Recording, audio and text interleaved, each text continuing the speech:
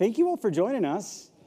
I want to start off with a quick survey, which is how many folks here are working today on tackling the climate crisis? If you show of hands, perfect. This is wonderful. And then I guess for the rest, how many of you here hope we avert this climate crisis? Does that get us everybody? Okay, good. Wonderful, wonderful. Hopeful, yes, yeah. So I'm an engineer, and I actually absolutely loved Frank Lentz's talk that happened before this. If folks saw it, it's not what you say, it's what people hear, right? He's pushing us to use messaging that is stronger, that moves people to take action. But like I said, as I'm an engineer, and this track here is a deep dive on net zero, we're going to go a little bit deeper into the numbers, into the actual substance behind the problem of what we have to actually turn off to get to this world of carbon neutrality or net zero. And in doing that, I think we have to first ask, why do we have a climate crisis? Well, it's because we have an emissions crisis. To do all of the things that we love and enjoy, which is powering our cities, moving around in vehicles. Oh, do we not have? Oh, I'll give it a sec. Aha. We have an emissions crisis because to enjoy all the things that we do, from powering our cities to moving around in vehicles to flying. I'm struggling here. I'm sorry, guys. That's all right. Let's pause and get the slides to work. Slides. I have a lot of slides with lots of good numbers to...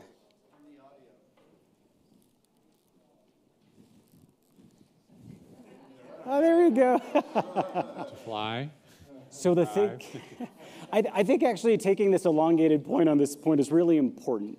These are the things we truly enjoy doing. They're the things that connect us with other people. They're the things that really get us around, to move. So to drive, to fly, to cook, to bring people together, to warm and cool the buildings that we're in, to build the buildings that we're in, as well as the bridges and roads that we take every single day, we burn fossil fuels. Like I said, an engineer, we're going to nerd out just a little bit. This is a flow diagram of all the carbon emissions in the United States and the source of fuel that they come from. You can see in the blue, you've got natural gas, which is primarily used for electricity generation, as well as heating for both homes and industry. You can see that coal, primarily used for electricity, and then petroleum for transportation, moving us around. These are the drivers of our emissions crisis. And we pick these fuels because they're quite dense and quite amazing with the ability we can just put them into cars, transport them by rail, but we extract them from Earth, right? Coal comes from fossilized plants. Oil and gas comes from fossilized plankton. There are no dinosaurs in our fuel. There's just a lot of other fossilized things.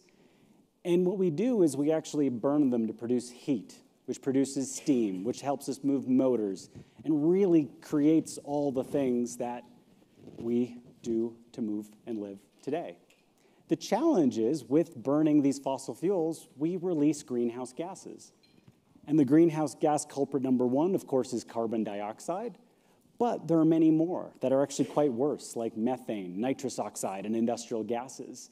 And we need some of these in the atmosphere, right? It's why we get to enjoy the world we have today. But we have emitted far too much.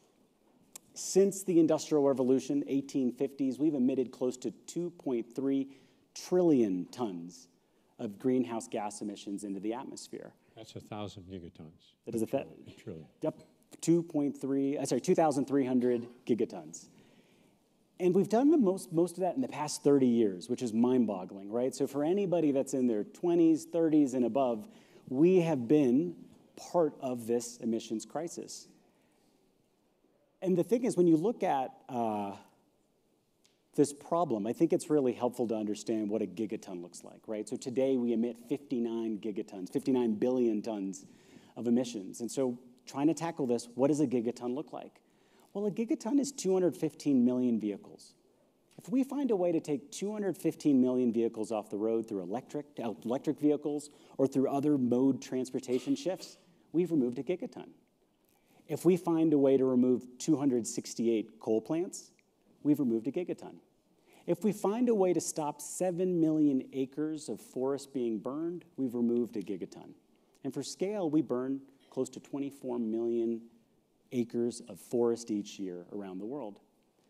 115 million cows is also a gigaton of emissions. And so when we think about trying to tackle this problem of gigatons, these are where they are, and this is where it adds up. You can see the 59 comes from the energy sector, the industry sector, agriculture, transportation, and nature, which is really land use change.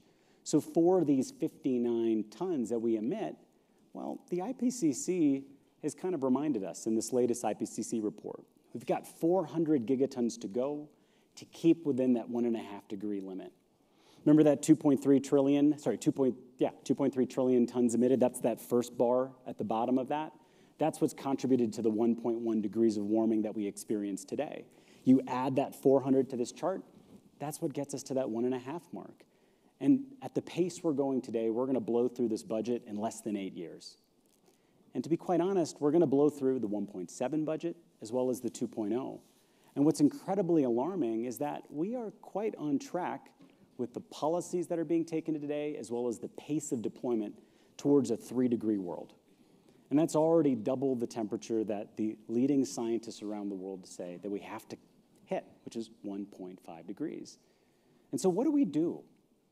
What is the plan to remove these emissions, right? If we take what Frank said, we got to move people to act, but what are we going to move them to act towards?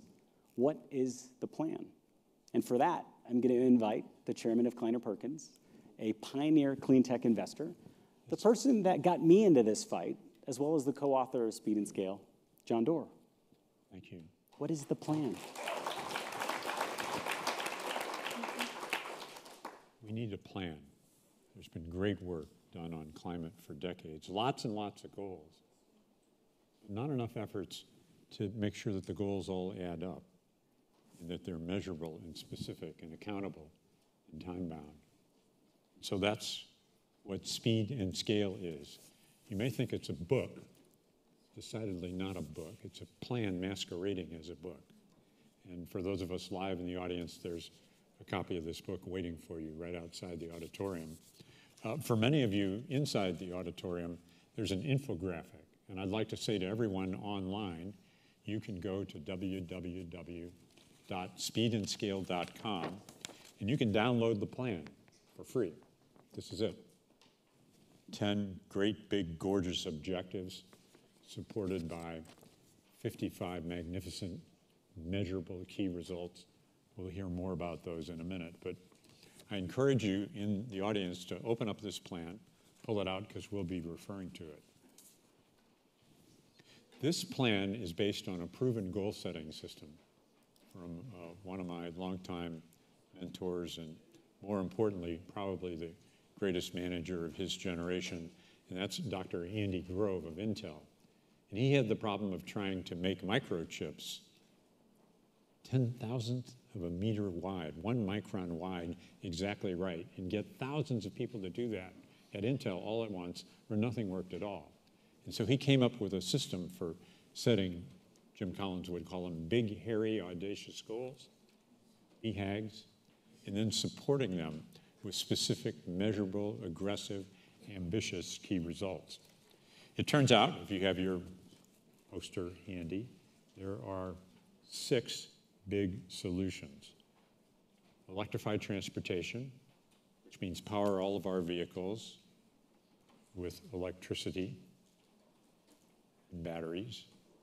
The second is to decarbonize the grid by using solar, wind, and safe nuclear wherever we can to generate clean electricity. The third is to fix our food system. And that means eating less meat and dairy voluntarily, wasting less food, and improving our soil health, how we grow the food around the world. Remember, this is a global plan. This is not a US plan. Importantly, number 4 is to protect nature. That's our oceans and forests, also our wetlands and grasslands. And then 5, perhaps the hardest of all these, is to clean up industry. That's how we make cement, how we make steel. Ingredients, materials that are fundamental to civilization and our planet, but that in the very nature of how they're made today, cause us to emit carbon. So when I see somebody who tells me they've got a plan for fixing global warming, I like to ask them, what's your plan for concrete? Because that's where, if you'll pardon the pun, the rubber meets the road. There's a sixth category, though, and that's called removal of carbon. No matter how good we are at those first 5 emissions reductions, there will remain stubborn carbon emissions. And the latest IPCC report said we're going to have to take at least a gigaton per year out of the 59 through mechanical means. This is often referred to as direct air capture. And we need natural means like planting more trees to help us get to our goal of 59 to 0. The hardest part of all of this, though, isn't getting to 0. It's that we've got to get there fast. We've got to get to net 0 by 2030, and importantly, get halfway there in the next 7.5 years by 2030. Ryan, is that feasible? I hope so. So when we put together the book and spent time with maybe close to 100 different activists, scientists, entrepreneurs, and founders, right? They laid out the solutions that John talked about, right? The 1 through 6. But they also put forth the accelerants that we can pull on, right? The things to make this transition to go faster. And they're all on an equal pedestal. We've got to win the policy and politics, so the commitments that are made publicly actually have laws that follow through them. We've got to turn movements into action, so that means everything from the ballot box, getting people elected, to the boardroom to make the commitments that matter earlier, right? 2030, 2040 targets. We've got to innovate to drive down the cost of clean energy, and then we've got to invest like our lives depend on it. That's investing in R&D, investing in venture capital, project finance, as well as philanthropic dollars. And so this is how you get from 59 to 0 a lot faster. John, you're going to dig us into one of these examples here. Yeah, a bunch of talk. I want to get real here. Let's pick one of the objectives. I'm going to choose, if you have your folder in front of you, it's number 1, electrified transportation. If we succeed at this, we're going to take 8 gigatons a year down to 2 gigatons in the next 30 years, from 8 to 2.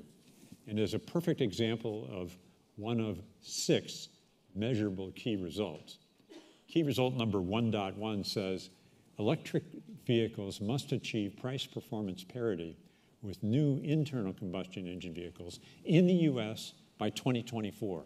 That's just 2 years from now, and that means a $35,000 average selling price. The average selling price of an electric vehicle in the US today is nowhere near that. It's nearer to $50,000 to $60,000. So we've got real work to do to get this done. If we achieve that in the US, though, we're only partway to our goal, because we call out by 2024, these vehicles need to cost, by 2030, in India and China, they need to cost $11,000 per vehicle. Pretty tall order to achieve. Another key result number 1.2 says, for cars, 1 of every 2 new personal vehicles purchased worldwide must be EVs by 2030. That's in just 7 years. And 95% of them by 2040. I want to tell you how we're doing on that one. We're actually making great progress. A year ago, just 3% of the cars sold were electric vehicles. Last year, it skyrocketed in 1 year's time to 10%, with over half of those coming from China. So you can see that these key results will allow us to track our progress and see if we're on track and make mid-course corrections along the way. What's special about these OKRs, actually, I should quickly do a quick survey again. How many folks have used OKRs before?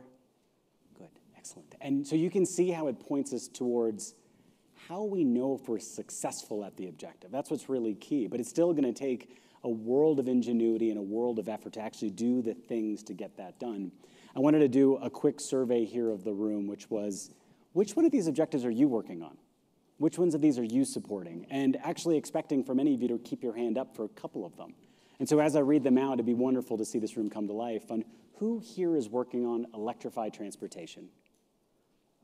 For your personal use or your business? It's okay. Yeah. Decarbonizing the grid, who's participating on actions in that? Amazing. Fixing food, perfect. Protecting nature. AKA ending deforestation. That's kind of the simple. Cleanup industry.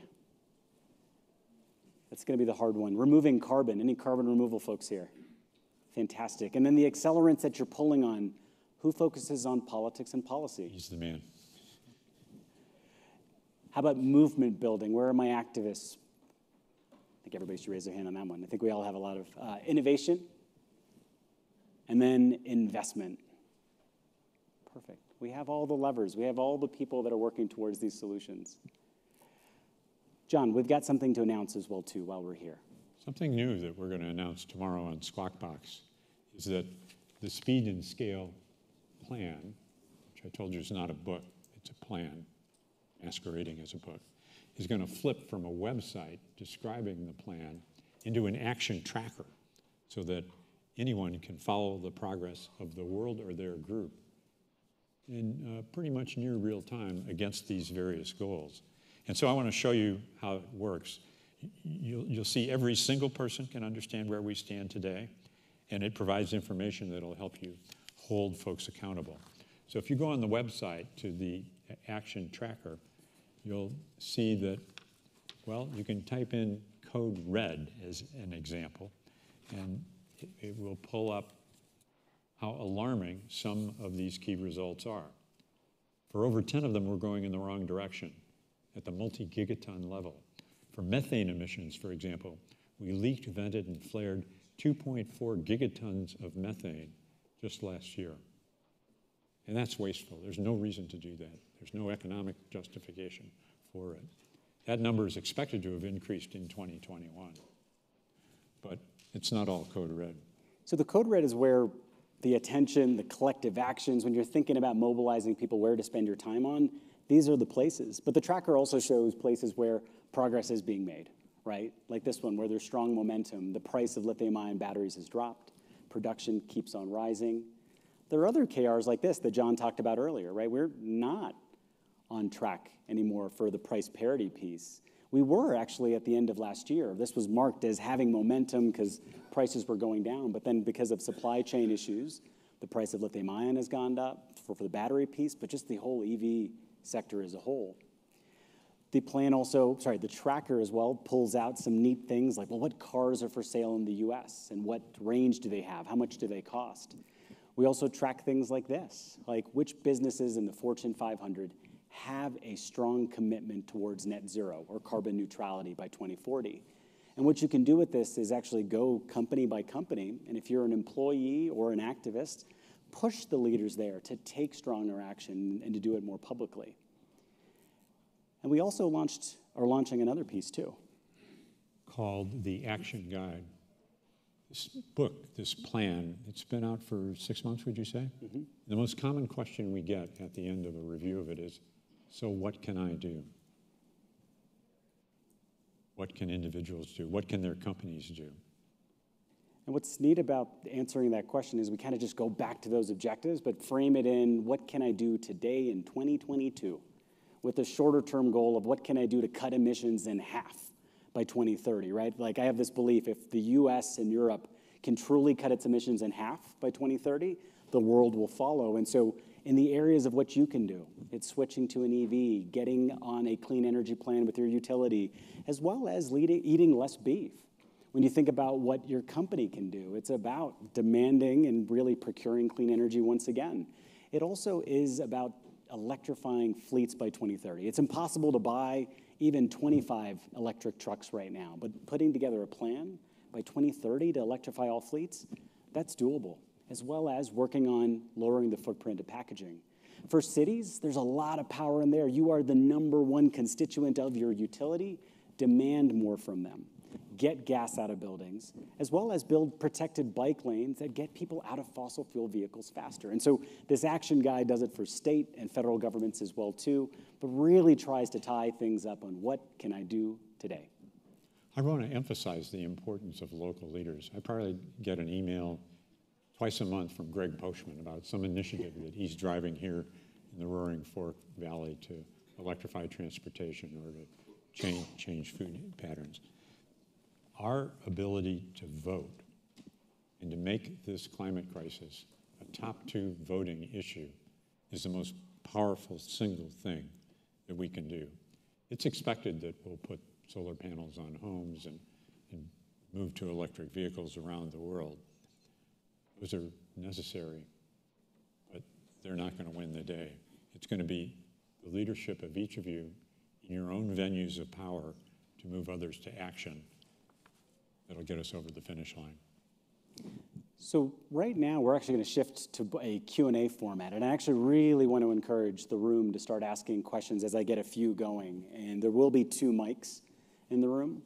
And to kick off this portion, inviting, of course, Hal Harvey to join us as well, an incredible policy leader around the world, a trusted advisor to many presidents around the world, as well as upcoming author of The Big Fix, which is a book that everyone should be able to grab on their way out. There's a whole handful of books that are there, and Hal, I love The Big Fix. I love that it points people towards the collective actions that we have to take. It has an incredibly memorable opening sentence to the book, and it goes as follows: our world is on fire. The flames are hard to see because we hide them so well, but you can hear them. There are jet aircraft everywhere. Everywhere we turn, we're burning things up to have a better living. And understanding how we can move from burning carbon to other ways of getting energy is what's crucial. And it's not just a matter, Hal's taught us, technology fixes or bright, shiny objects, but most importantly, going for the gigatons and getting the policies right. So I just have to ask you to do this. Join me in a round of applause for Aspen's native son.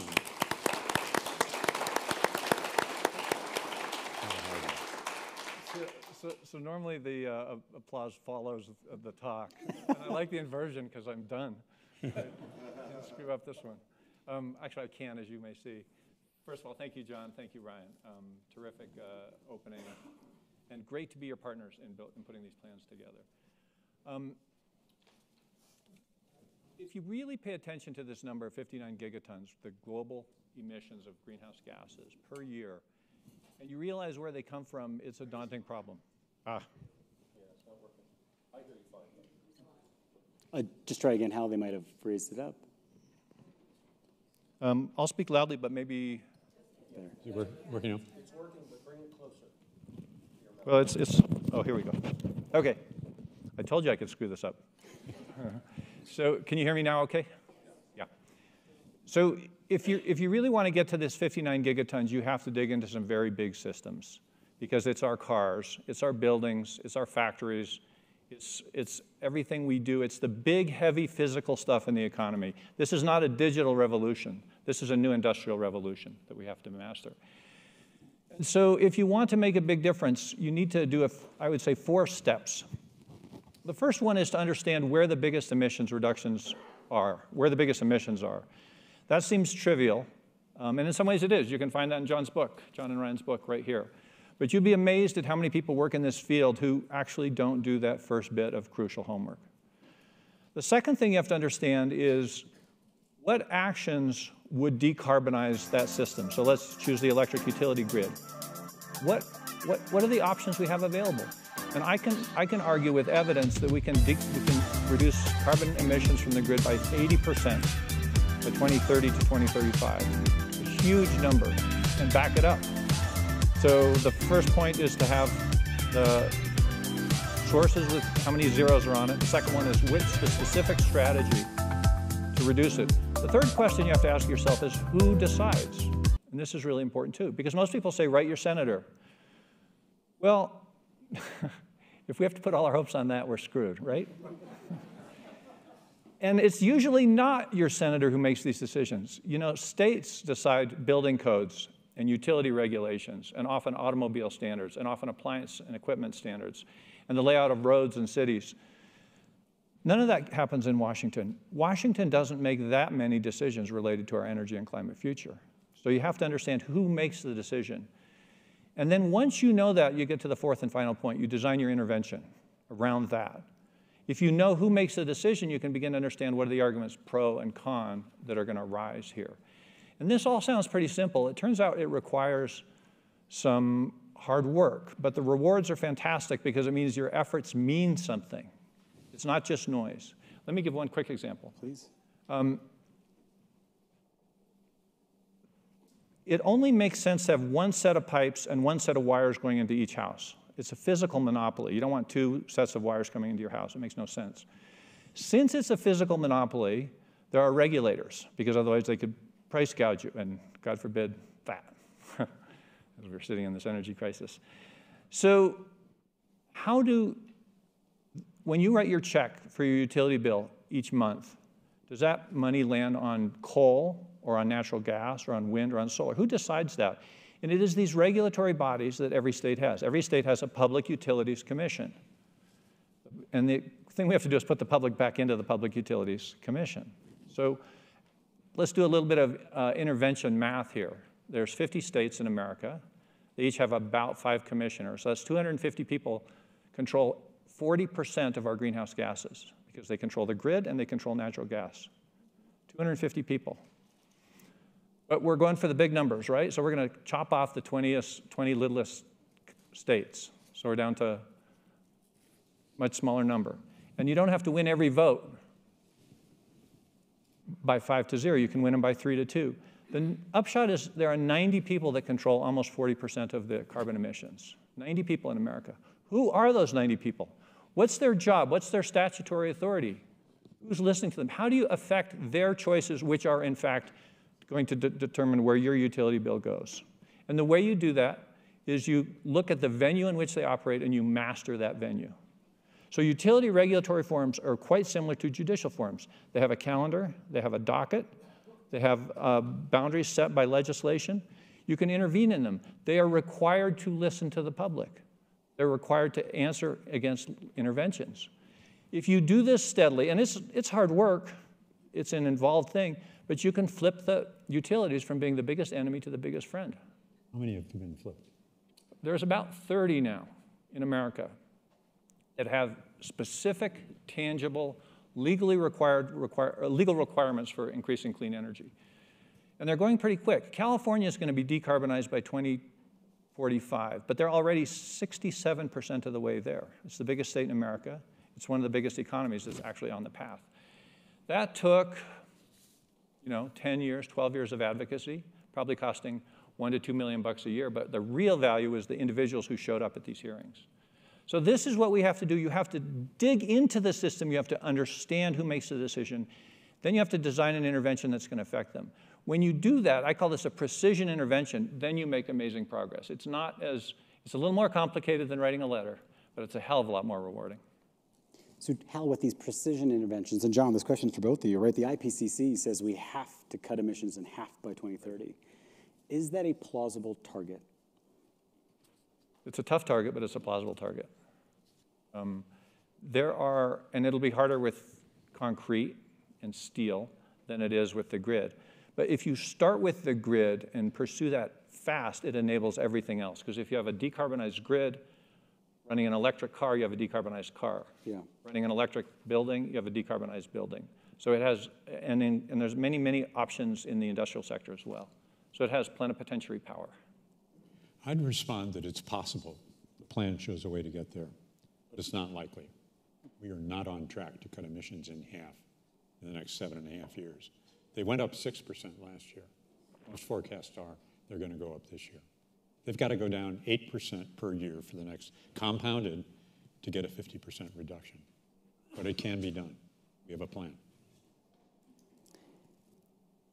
Where do we see successful efforts, though? Because, John, that is the true point of view of how hard it's going to be. But Hal, in your book, you introduced this concept of the learning rate. It's something we can lean on. Like, give us some hope with this learning rate. So, light bulbs. We've all heard this story.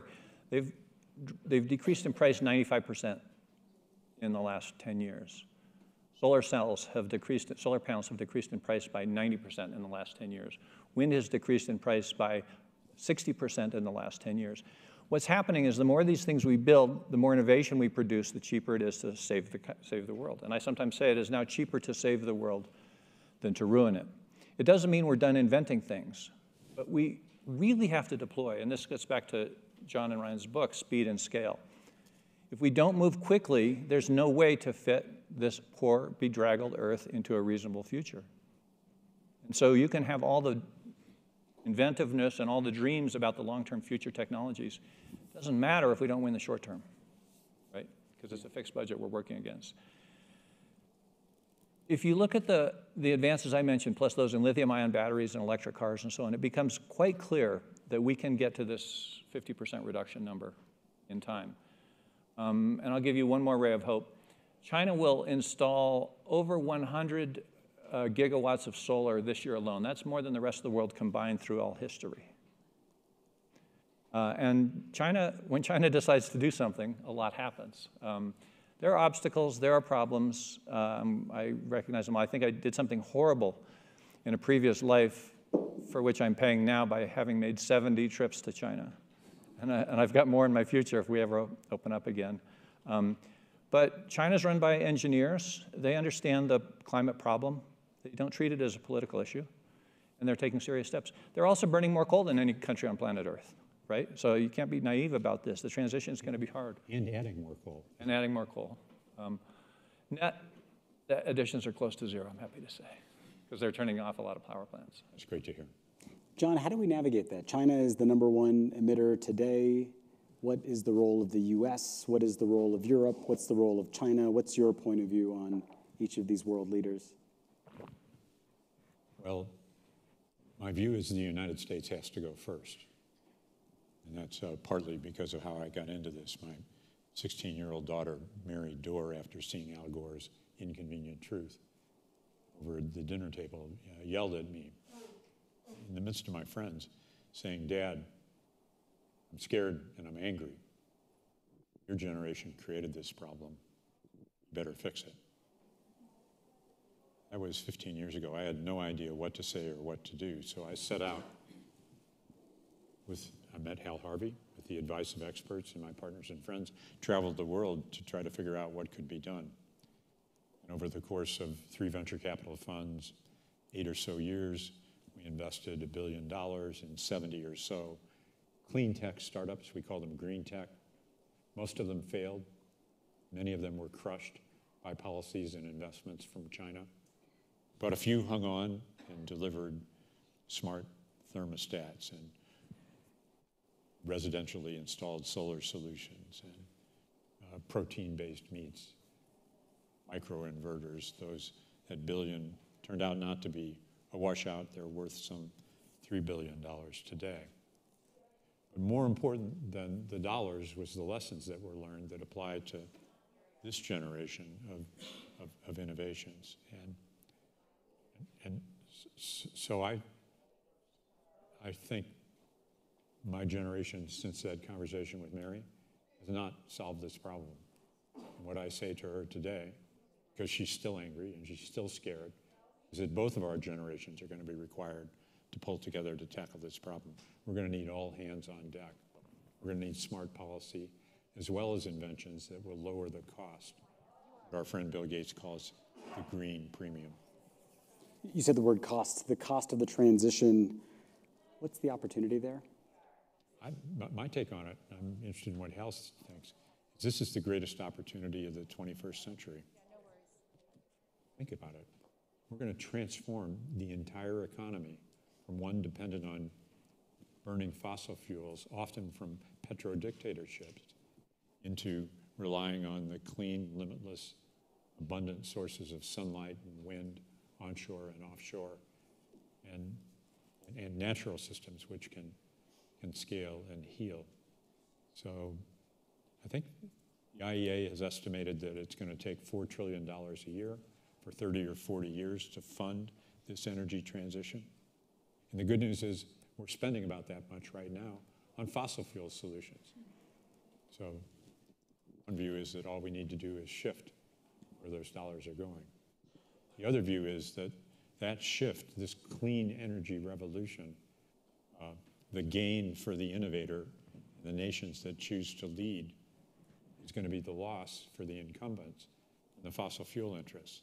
And they're going to fight like crazy to defend that economic agenda. So this is not just inventing a new kind of search engine for the internet.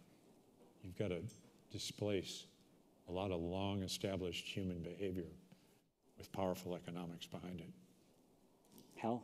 So can I take a quick detour and talk about each of the 4 key sectors? And yeah, please. What are the intervention points, just to put some specificity on this? So I started with a grid, and I argued that you can go to 80% clean energy by 2030 or 2035. This has been proven in a lot of jurisdictions around the world already, and you can do it with increasing reliability and decreasing costs. It requires a hell of a lot of solar, a lot of onshore wind, a lot of offshore wind, and then it requires systems to balance it all. But this has been done in incredible detail by utility planners. The decision makers are these public utilities commissioners that I mentioned, and they have to listen to you. They're required by law to pay attention to and consider your arguments. So that's one element, but let me quickly do a couple others. Please. If you have a clean grid and you have an electric car, you have a clean car, voila. But we have to start now. We can't wait till the grid is perfect. So what does this mean? It means the next car you buy better be an electric car. But it also means we need to get up to speed and scale. We need to start turning fleets over, school buses, utility trucks, garbage trucks. All those vehicles that run all day long in our towns and cities need to be flipped to electric. And this can be done with beginning with incentives followed by mandates. The incentives should decline over time. The mandates should increase over time. And that way there's a rush to the gates. People want to get there first. And who decides this? Well, that's where the federal budget comes in because of the incentives. But also the states can do this. And if you look again, there are now 13 states that have followed California's path to decarbonizing vehicles, to moving to electric vehicles. I'm simplifying this. We have to simplify this. There's 1,000 second-order considerations in all these things. You wait till you win the first-order battles before you dig into all the second-order ones. Let me mention one more. If you put an electric heat pump on your house to heat it and cool it, an electric heat pump gives you 4 units of heat for every unit of electricity you put in. They're absolutely amazing, and they've really gotten better in recent years. If next time you need a furnace, you replace it one that's an electric heat pump instead of a natural gas furnace. And we do this at the rate of turnover of furnaces, which is about 12 years. Then you have a zero carbon, and you have a clean grid, then you have a clean building. And who does that? It's the people that write and set building codes. In almost every state, that's either the state legislature or sometimes the county. So if you want to electrify buildings, you need a good building code. It's that simple. And the decision maker is one that's rarely targeted by environmental groups. But if we fail to target those decision makers in their forums, in their language, with sound economic and sound technical arguments, we lose. On the other hand, if we do that, if we have that precision intervention, we can put mighty force behind it. We can concentrate, we can emphasize, we can strategize. We can bring in allies, we can bring in healthcare workers, we can bring in the public safety experts, we can bring in the economists, and we can win those battles one by one by one. And we can, between us in this room, between us in this beautiful valley, between us in this world, we can have those 4 battles running all at the same time, and we can win most of them. We can't do it if we don't aim carefully. We can't do it if we don't concentrate our forces on the most important decisions. When it comes to solutions, I'd love for us to dig into a debate or maybe settle one. Do we have all the technology that we need? I would say we have enough to get 70 to 80% of the way there. And if we deploy that quickly, it buys time to develop the technologies we don't yet have. We should invest in R&D heavily because there are some tough problems with industry being atop the pile. But if we wait until somebody has the perfect nuclear reactor or the perfect anything, then we are destined to lose. And so on that invention, right, we invented solar here, Bell Labs. The lithium-ion battery was invented by ExxonMobil, believe it or not. But we don't own those industries, Hal. Like, we're in the world of venture capital. John and team put money in these solar companies. What happened? Well, America doesn't like the words industrial policy. And so with some important exceptions, we haven't done a great job. When we put our mind to do something, we have the best universities in the world by far, by just a huge distance. We have the best pharmaceuticals. We have the best software. We have some of the most important creative forces in the world. The interstate highway system was an expression of you can love it or hate it, but it was an expression of a strategic intent. We have not done that with clean energy yet. And it's a horrible failure. China's doing it, and thank God they're doing it. I don't want China to beat America. I don't want America to beat China. I want us to engage in a strategic competition to lower the cost of saving the Earth. right? And we can't let anything else blind us from that necessity. John, you're on the other end of that checkbook. I think we have the technologies we need to get halfway there. Mm-hmm. I consider cost reduction to be technology innovation of the highest order. I worship at that altar of innovation. But I think our obstacles are more deployment. They are siting, they are permitting. Hal has a story to tell about the deployment of renewable energy here in Colorado that I think is illustrative for the world at large. Hal? So the windiest place in the continental United States is eastern Wyoming. It's pretty desolate, too, to be fair to our friends up north. And there's an oil man named Phil Anschutz, who's a multi-billionaire. He's an oil and gas guy. He's very conservative. He lives in Colorado. But he decided to put in the biggest wind farm in America in eastern Wyoming. And the first thing that the Wyoming legislature did is they tried to pass a wind tax of 2 cents a kilowatt hour, and I'm not making that up. They got over that. They had some pretty good governors. The previous and current governors wanted this to happen. In order to get that electricity to market, Anschutz had to build a transmission line that goes from eastern Wyoming down to Las Vegas, where the interties are. So he got his landman, which is an oil and gas term, the guy that figures out where to drill, to his best landman to assemble the permits necessary to build the biggest wind farm in America and the transmission line to take it to markets.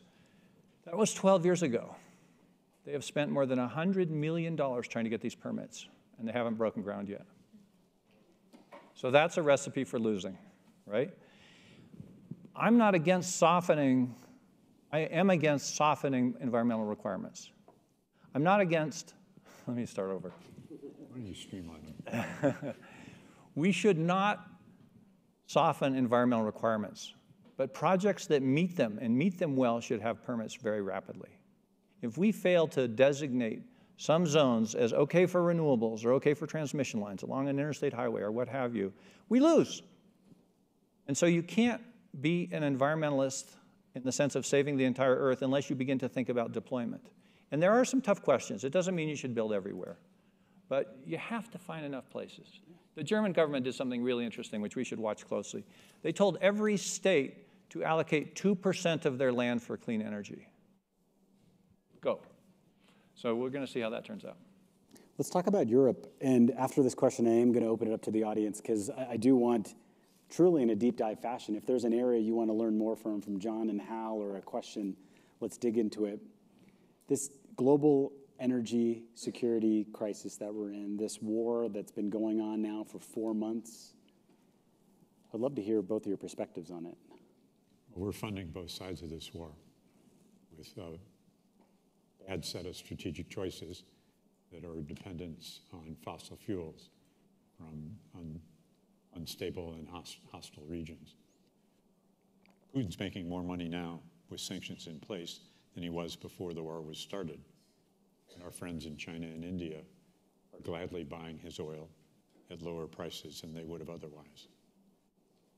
So the road to a new clean energy future, we would like to be as smooth as possible. But it's a revolution, and in revolutions, real revolutions, there's winners and there are losers, and it's going to be a bumpy road. We should not use the energy crisis as an excuse to drill for more fossil fuels. We don't need any more. In fact, we can't afford to burn the ones that we have. That's what the IEA, an independent agency, has concluded. But we can use this energy crisis as a way to take the resources that we have developed, liquefy more natural gas, allow the German economy to go forward while we invest like crazy in the deployment, siting of renewables. You see it that way, Hal? Yeah, absolutely. I mean, sometimes when you are woken by your alarm clock and you're still sleepy, you push that little button that gives you 9 more minutes. We've been pushing that button for 50 years, right? We've had 2 oil crises, we've had oil price shocks, We've despoiled land left, right, and center. We've tallied up the tons, as we've illustrated. We've used up most of our carbon budget. And we've had these national security problems. You know, we fund both sides of the war on terror. There's a book written by a CIA agent back in the 80s called Who Funds Terror? And the answer is us at the gas pump, right? So when are we going to effing grow up and deal with this problem? And I think the answer has to be now. And so it's a fascinating story that's unfolding in Europe right now because they have a new government. The Greens are in government for the first time. They're part of a three-party coalition. And they ran on a really aggressive, really intelligent, highly detailed plan to decarbonize the German economy and to go far in Europe too. They were required by law 65% reductions by 2030 compared to 1990, and 55% for Europe as a whole. And then they get whacked on the head with this Russian war on the Ukraine. And it reminds us all that energy is a national security problem. It has been all along. Just kept hitting that snooze button. So right now, Germany is faced with a choice which I'm going to exaggerate as a dichotomy, which is clean or dirty. And nobody is going to stay in power if they let the lights go out. So the way you have to answer that question if you want clean is to show that you can make a more reliable grid by reducing your dependence on petroleum, on natural gas and oil. One would think with Putin holding up blackmail cards against the United States that we would make that choice pretty easily, or against Germany, that they would make that choice pretty easily. I'm convinced it's going to come out fine. I'm convinced that, first of all, if you want to do something quickly, you have to go with clean energy because it's much faster to build than a new power plant or a new liquid natural gas terminal. But this requires political courage in this space that we have not yet seen. I would say the G7 is meeting tomorrow as we speak, and this is on top of their agenda, is what is their global energy strategy. It requires political courage, but it's very hard for political leaders to get ahead of their people. And that's why in the elements of this plan that deal with turning movements into action, we explicitly call for campaigns in the 20 largest emitting regions of the world to make climate a top 2 issue. Top 2 voting issue if they happen to have elections, but a top 2 issue. Climate is not a top 2 issue in the United States, despite the wildfires, the flooding, the calamities, which we will experience more of. It's not a top 2 issue in China. It's not a top 2 issue in India. So turn to your speed and scale plan, 8.1. When Greta Thunberg stood up in 2019, I think, she was a lone teenager striking before the Swedish parliament on Friday, skipping school. A year later, she'd mobilized 1 million other youth in the largest turnouts in 100 or so cities. And she moved climate measurably as a top 2 issue in 7 of the 20 economies. And Europe, as a consequence, went green. So yes, I can sit here and say I'm in favor of civil disobedience and youth action, and that gives me great hope it does. But we need to translate it into raw political governmental power as measured by, is this a top issue or not? I believe it will be. Thank you, John. Thank you, Hal. Mike's, perfect. Right here. Or actually up in the back. Go for it. Okay, I'm Abigail Wall. I'm a Bezos scholar, and I'm 17 years old. I've noticed that a popular talking point against electric vehicles is that disposing of their batteries is also toxic. So how do we address those concerns? There you go. You go. It's a great point. There's many kinds of batteries, many battery chemistries. The old ones had lead in them, lots of it, and it got into the environment. Lithium ion, there are supply issues with lithium. There are ways to extract lithium that are quite clean, but it becomes a strategic reserve. There are a lot of new battery chemistries being developed. It's back to this if you want to, the best way to predict the future is to invent it. The second best way is to fund it. So we need to be able to, we need these new battery chemistries that have incredibly high energy densities but are not filled with poisons or don't have a cleanup supply. There's also a new industry borning to deal with the old batteries. And you can use them, a battery that's not good enough for a car because you've used it for 12 years, you can use it to back up the power grid for another dozen years, and then you can recycle what's inside of it. So there's some very well-known entrepreneurs who have put a lot of money and time and thought into this exact question. You're right to raise it. It's what we need to get right. The chief engineer of Tesla, J.B. Straubel, has a company described in the book, Redwood Materials, that's in the business of recycling these batteries. The market for battery innovation and recycling is enormous. It's $700 billion per year. It's the mother of all markets. Wherever the next mic is. Yeah, if folks can just keep handing out the mics, I'll go to whoever has it next. Yes, go for it. Hi. As you're trying to motivate political action and that political courage and making climate a top 2 point, as you're talking to people elsewhere in the United States, among BRIC nations, I haven't heard much about how you're tailoring your messaging through a cross-cultural lens to elicit that motivation. I'm going to direct that question to Ryan. You know, we had this big debate when crafting the OKRs, right? We would take them around the world over Zoom. It was during COVID. That was actually perhaps a blessing in disguise. This exercise actually started out of how do we spend our time tackling this crisis, and it turned out to be what speed and scale is. But the message that we give to the developed world is so different to the developing world. You'll see this little asterisk next to things like when we expect them to shut down coal and gas, when we expect them to put some of these clean energy standards, and there is a 5 to 10 year gap that we have to give them, right? It is very unfair for anyone on this stage to go to a country that has that 30% energy security and say, hey, you should kind of buy all the clean green stuff. I know we've burned it all over here, but you should make that leap. And so the message we put in the book is as the US, as Europe, we've got to go first. We've got to make those technologies cheap enough that other countries can then leapfrog. You know, the case can be made today that if you're going to build a coal or gas plant, it actually is more expensive than solar and wind. Add storage, we still got a little bit more to go, but there were people on these stages 5 years ago, 15 years ago, that were wishing for a future that we're in right now. And we're actually in the middle of it, where the cleaner, greener thing is becoming cheaper. And so that's at least how we tailor the message, is that let's move quicker here. Since I have a mic in my hand, I guess I'll take the initiative. Thanks for speaking today. My name is Josh Adler. I'm the CEO of an energy intelligence company in Houston. And I find at the many Aspen events I go to, I'm often the rare ambassador, at least in part, from the fossil fuels industry, in as much as many of those companies are my customers.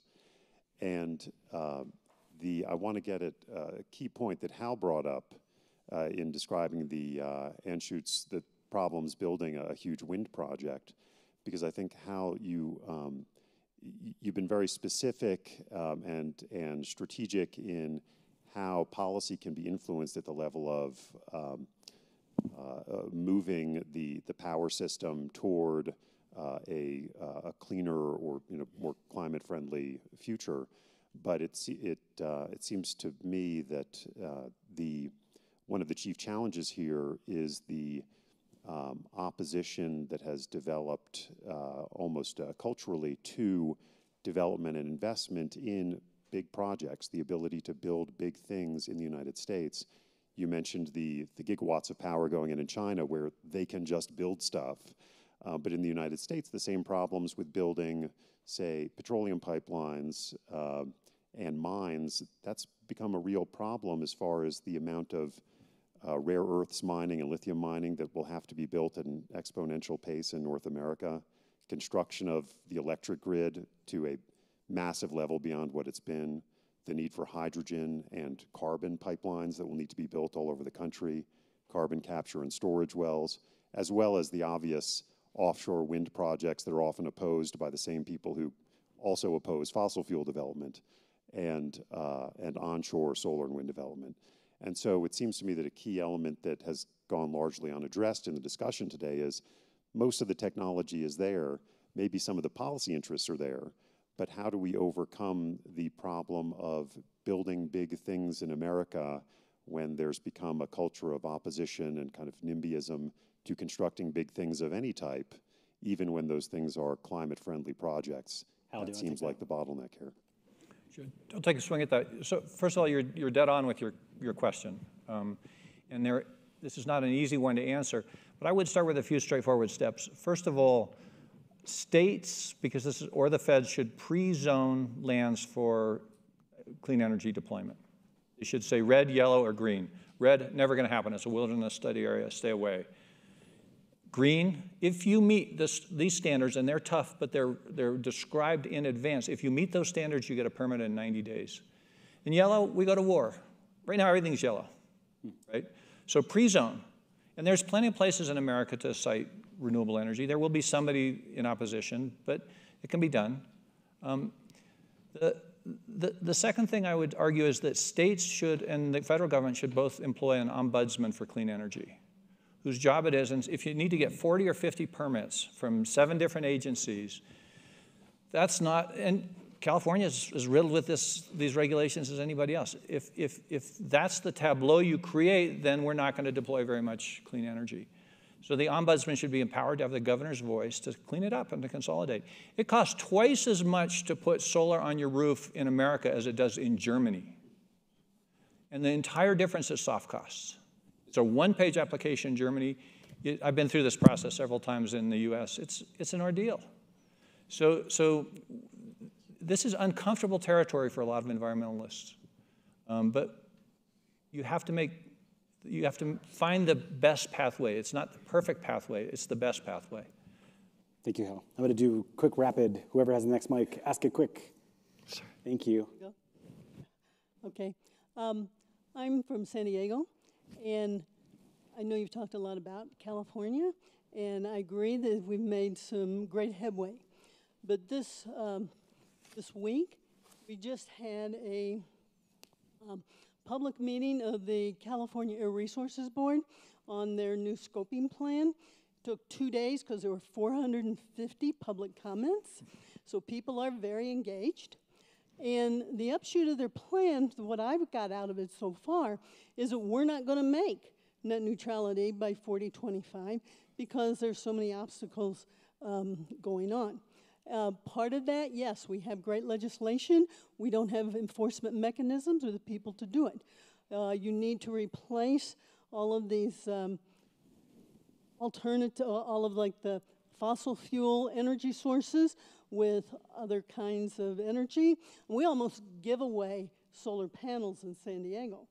But we have a lot of hydrogen electric, and we're struggling because of the drought to generate enough electricity because we don't have the water now. So if California is struggling and they're right out there at the beginning, what kind of hope do we have for the rest of the country? Hal, gonna pick on you. California. I'm pretty sure you guys both live in California, and I was born and raised here in Aspen, so. So first of all, take heart that you're having a debate about how to get there, not whether to get there, right?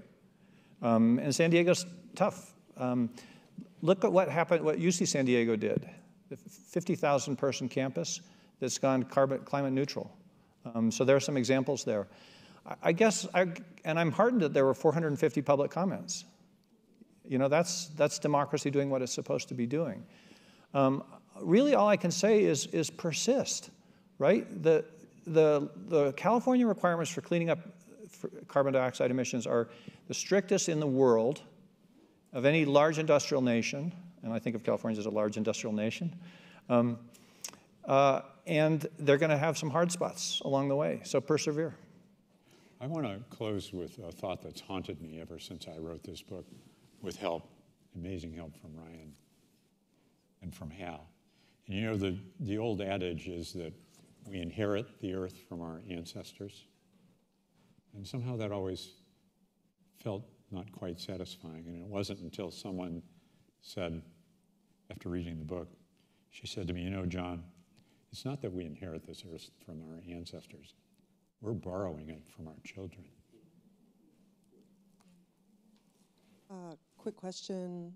I attended Project Drawdown about 3 years ago, and just as a concerned citizen, I don't work in the industry, and two things that came up in that I walked away with were refrigeration as being one big thing, and educating women and girls and giving them the choice, and family planning. Low on that this week. Just wondering if you might comment on that. I think the most exciting and hopeful of these key results are the ones that address turning movement into action. I refer you to big, hairy ass objective number 8. The one that inspires me the most was inspired by Drawdown 8.4, that the world achieve universal primary and secondary education by 2040. You could say, John Doerr, you're crazy. What is that doing in a climate plan? But Drawdown and the entrepreneur who we've interviewed demonstrate, the data shows, that this goal, education equity, really means educating girls. And when we educate girls, we do more to solve the climate crisis than any other action of all these. Maureen Powell Jobs put it in the most moving way to close the book. She said, John, we should look on the climate crisis as the greatest opportunity humankind has ever received. It's a chance for us to redress a lot of wrongs, get this world right. Thank you. Thank you.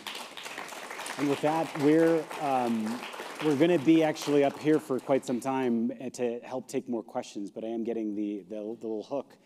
Oh, do I have 10 more minutes? Oh my God, amazing. Okay, can we get some mics up in the front? I've got 3 people looking at me like, how dare you not? Okay, we'll first do the 2 in the back, and then the gray and the green, and then in the blue. All right, I'm holding a mic, so if you don't mind, I'll go ahead. Could you please address the role of voluntary carbon offset projects? Oh, yeah. Providing an existing funding mechanism for carbon emission reductions, capture, et cetera. Yeah, the turbo offset is so overloaded right now, right? You have companies that are able to put on marketing material that we are carbon neutral. And all they're doing is paying someone else in another part of the world not to emit. And I think part of the work that we're doing right now and what you're actually seeing from the carbon market community is that we can't use this lump term anymore. There's credits that are towards removal, there's credits towards avoidance, and then protecting nature. And we do have to find a way to support those 3 independently. Companies should only be able to buy the removal ones for their net zero math. And then out of the goodness of just community, they should be buying the other 2. So that's one point of view. Our tracker, for the record, only counts companies, Fortune 500 companies, that have committed in writing to scope 3 reductions. It's very aggressive, and I think it's only like 4%. Yeah, it's a Fortune 500. But you can find that on the website now, and I think it'll kick up something of a storm tomorrow on Squawk Box. Thank you. Greg Hammer here from Miami. I've been coming to this Aspen Ideas Festival for over a decade, dedicated my life work to doing what I can to save what's left. And first of all, John, I was heartened by the title of your book, which will come clear in a moment because I've been saying it so much in the pitch I've been making for years and years, since promoting a similar talk 5 years ago, 2017, in the Doerr Hoosier, in fact, on pricing carbon, the carbon dividends plan. And so it's clear, and you've confirmed it. And I've been saying it myself. I'm glad to hear it even today. We don't have a science problem, and we don't have a problem with solutions for the most part. 80%, they're in the can, ready to go. They don't scale. And one thing that I've listened to the chapter 3 times already, twice yesterday while riding the bike in the mountains, going up Struggler. 7.3. We haven't had enough talk about the fact that it doesn't make financial sense for market actors to divert trillions in capital away from extraction and combustion of dead dinosaurs and ferns, I know, and put it into catapulting the existing solutions and giving a reason for investors to invest in innovations. They're not going to invest when they know it's going to be undercut by artificially cheap fossil fuels. And since Hal and I met in 2015, months later was the Paris Agreement. Since the Paris Agreement, 60 of the world's largest banks have invested over $4.5 trillion into fossil fuels, legally, breaking no rules, playing the game as designed. If we don't fix the rules, all the solutions are not going to go anywhere. Do you agree, and can you explain more about 7.3, why we need a price on carbon? Otherwise, this is not going to scale. We need to scale these solutions at the speed and scale needed to avert disaster, and it just doesn't make financial sense without making it more expensive, which is why Europe is kicking our ass and why they have a carbon border adjustment. And let's hope we can say, we're not going to lead on this. Let's hope we can muster the sanity to follow with a carbon border adjustment. Well, our ambition is to get a global price on carbon, a global price on carbon. And 7.3 is for $55 a ton, rising 5% annually. And I'll be the second to tell you that we've got to make the right outcome, the profitable outcome, so it's the probable outcome. If we don't figure out how to use and marshal market forces among the many levers to get this job done, the job will not get done. Hal Harvey was the first to teach me that a price on carbon is not sufficient. It's not enough on its own to get us to where we need to go. But I believe sooner or later, there'll be a national price on carbon. There's a fairly effective market right now in Europe, and we've got more work to do there. So as for subsidies, we simply call for ending all the direct and indirect subsidies to fossil fuel companies and for harmful agricultural processes. Hal, did you want to add anything? Or next question? Do you have a mic? Just one sentence. I do some work for a Midwestern bank, which is a pretty fair-sized institution. It's based in Ohio. It's conservative. They've financed so far $8 billion worth of solar and zero on energy. And it's because it's risk reward. Zero on fossil fuel energy. Zero on fossil energy, sorry. The risks, consider one element. If you require fossil extractors to bond reclamation before they put a shovel in the ground, it's going to change their business model radically. And why shouldn't we do that? We do that in every other aspect of human commerce. Those exceptions are hardening. Well, I hope they keep growing. Hi, I'm Alessandra Rufino. I'm from Brazil, and I work with activists there on the sort of movement part of this. Brazil is sitting on top of a climate bomb, right? You said 1 gigaton was 7 million acres of forest. The Amazon rainforest has 1.5 billion acres of rainforest that are currently under threat. We don't know when we're going to reach a tipping point, but we might be really close to that, and we might lose it, right? And my question is, we've seen a lot of violence in the Amazon, particularly against activists that are trying to protect it with their own bodies or their own lives. I work with youth activists all over Brazil, and a few of them are under threat. A few of them have had family members killed. It's real. The war is happening right there at the front lines. And what can we do? What can we do to protect? Something that John said really resonated with me, that there will be losers in this revolution. Any real revolution does. The losers are really acting out, and they're killing us. What can we do to protect the people that are trying to protect us? I don't have an answer. Can I get your email address and get back to you after I've spoken to people smarter than me? There's a point that, Hal, you make in The Big Fix, and it's also a point that's come from some of these carbon offset conversations, right? Can we pay for, deforestation to stop? And the answer is weirdly no, because it creates weird imbalances. The bad guys seem to find a way to still keep taking that kind of money, and you really put it at the national level. Like, truly, protection of forests and land have to be a national issue. Like, whenever I hear about Brazil, like, for fun facts, it's like 66% of their energy is from hydro. Yes. I think they have like 12% of its fossil fuels. They are the greenest country on the planet when it comes to, and the part where they end up being culprit number 12 or 18 is because of deforestation and the vehicles that move around. Like, Brazil could truly be the greenest country in the world. And yeah. Vote for Lula. 2 minutes. One more question, yes. Oh, hi, Kitty. Okay, I get to ask a question. And then I got to make a statement, but because we're going to have to end. The Supreme Court's going to do it again this week, we know, right? They're going to cut down the ban in New York on emissions, and which is going to have potentially catastrophic effect on the EPA. I just wonder what you see as that decision. Where do we go from there? Okay, I'll start. I think we've got to get federal legislation, which has been extraordinarily elusive on climate, passed. We've got to get an ITC bill that Manchin and the Democratic majority of 50 plus 1 senators will support. What the Supreme Court decides about the EPA's powers to implement those laws, I don't know. I'll have to see what that ruling is. I do take comfort from what Hal says, which is a lot of the action is at the state level.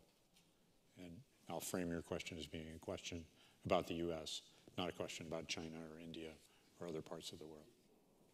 Yeah. I think we're going to have to end, but I just want to take a moment because we have 2 people in this room who have just committed such a significant gift Ann Doerr and John Doerr to Stanford University, $1.2 billion to start the School of Sustainability, and all I can do to thank you both is to have us applaud because you walk the talk.